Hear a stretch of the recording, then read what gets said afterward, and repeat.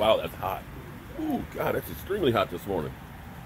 Good morning, friends. Mark Holmes here, and as always, thank you guys for watching, commenting, subscribing, and being part of the Joe Blue Sports Report. Without you guys, it does not work without you guys. So, I'd say the sun came up today, but I can't see it. I know it's there. It's kind of cloudy and rainy and stuff, and, you know, I've been working on some barbecue. Trying to keep busy, you know, for a couple of reasons. You know, I do a pork shoulder, or 2 pork shoulders. I can pull the pork and things like that. I can have some for like some pulled pork sandwiches or just pulled pork, you know, with some coleslaw or pulled pork tacos. And I put some in the freezer. It's inexpensive, it's easy, and it definitely gives us something to do to pass the time. And if it ends up being that we're all in lockdown and I've got friends that can't get food, well, this is a great way to feed a lot of people inexpensively. So I put this on about 12 hours last night. And currently, I'm at 155 and 162 on the 2 pork shoulders.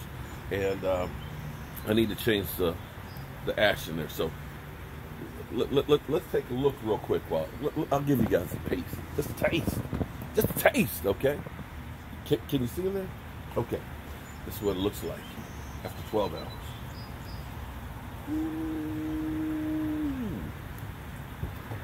You know, the first 150 degrees is pretty easy. The last about 30 degrees seems like it takes forever. So let me dump the pan real quick because I'm going to put some fresh ashes. I know you anti-propane people, you know, you're cussing me out right now, but I put charcoal and wood chips in here last night, and this is still a little bit in there, but we're gonna make it fresh.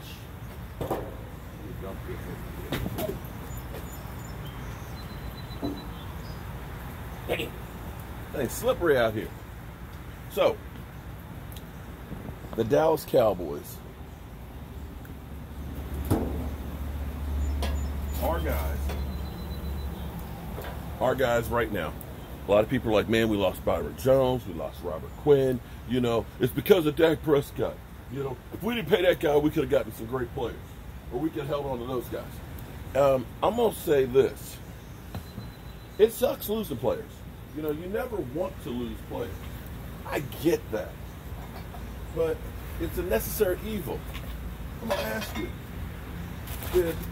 when New England lost Trey Flowers last year, did they seem to lose a step? I mean, that defense, I think, was still number 1 in the NFL, if I'm right about that. And I remember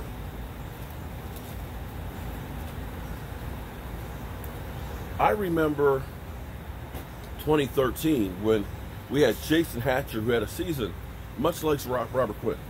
Jason Hatcher, a guy who had never had more than 3 or 4 sacks a season, had 11, and he got paid and went to Washington and didn't bust a grape. We had DeMarcus Ware, who had a kind of a little bit down a year for him. You know, they said we can't make it without him, and we lost him. Sean Lee got hurt. So we lost three starters on our defense. That was 32nd. You know what the amazing thing is? That defense actually got better. Because you think of names because they've done something already.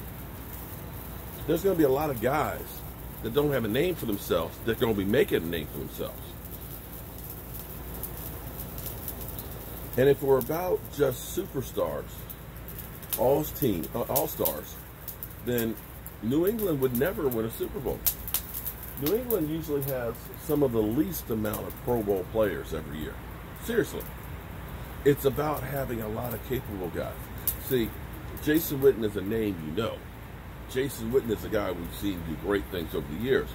But guys get old. And you look at him now, still a stand-up guy, still a leader on the team. But you look at the capabilities in comparison to, say, a Zach Ertz. Sorry, it's not there. Like Travis Kelce, not the same kind of player anymore. And you have to let guys like Blake Jarwin and find out if he can be one of those top tier tight ends, or if you need to get somebody else. And see, the thing about football is, no matter how good you have been, it's constantly evolving, and other players become really, really good. And it's like the evolution. It's Darwinism. I don't know how else to put it, but it's the natural order of things. The one thing you have to say about the Cowboys, the one good thing you must say, is they have been really good at evaluating talent. They have found guys that other people have just said, no thank you. Seriously. Now, you can look at the last two drafts and say, well, you know, we did get Taco and Tristan Hill as our top picks, and, you know, we didn't do exactly exceptionally well with those guys. And I'll give you that, but the majority of the talent that the Dallas Cowboys have gotten is homegrown talent. Will McClay changed the Dallas Cowboys' whole drafting situation. We used to have Jerry Jones moving up and back and forth and sideways and everything else and reaching for players. And it showed on our team, because you look at a team, I think it was 2019, that we literally, within 3 years, not a single player in that draft was even in the NFL. Not on our roster, in the NFL.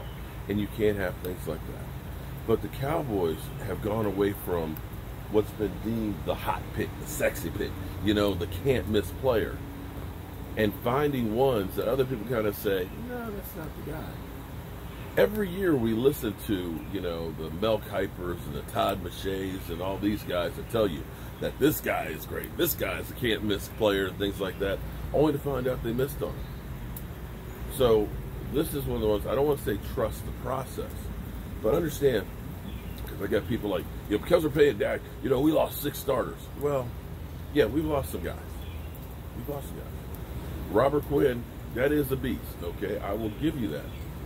But you don't know how many more years he's going to play at that level. You don't. He may not. You know, he had been going downhill. He's in that contract year. Boom. You can't afford to pay him that much. Not with you paying D-Law that much on the other side. You just can't. I'm happy for him because that brings us a compensatory pick, which is going to help us down the road. Randall Cobb did a fantastic job for us. That's going to be one that'll be a little harder to replace. But you can replace that guy, but you didn't lose the cornerstones. We lost to Cam Fleming. Cam Fleming did start for us for a few games.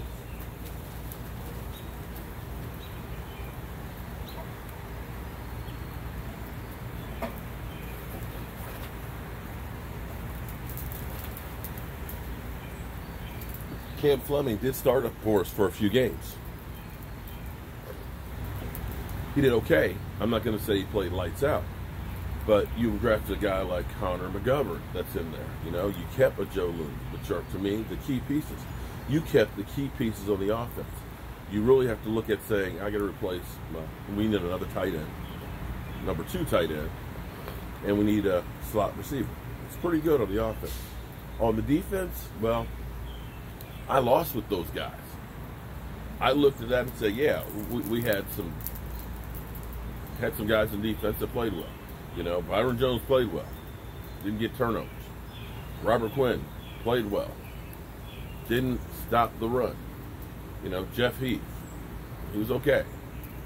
So, it's not the end of the world there, I think, with what we lost. And right now, as we sit here, we still have money. You know, we did end up bringing in Gerald McCoy. Gerald McCoy is a good player. Gerald McCoy is a really good player. So, you know, you can almost say that that might be apples to apples losing Robert Quinn. We did bring back Anthony Brown. You know, I'm not saying that he's Byron Jones, but he's affordable.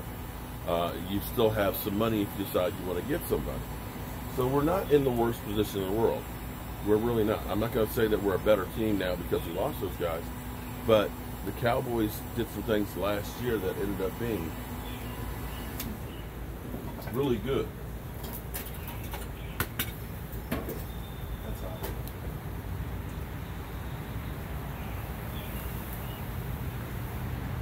Cowboys ended up doing some things that were really good last year. And hopefully we can do those same things and add to the guys that we have.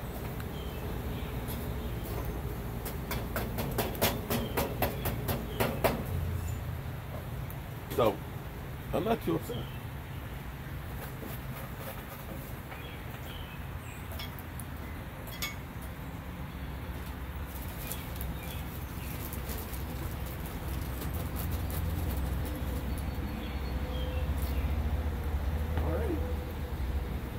I'm certainly not going to be real upset because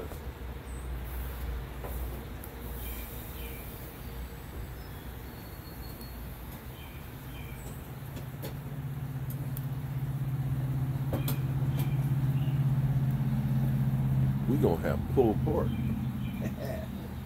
Yeah. So, hopefully you guys are making it through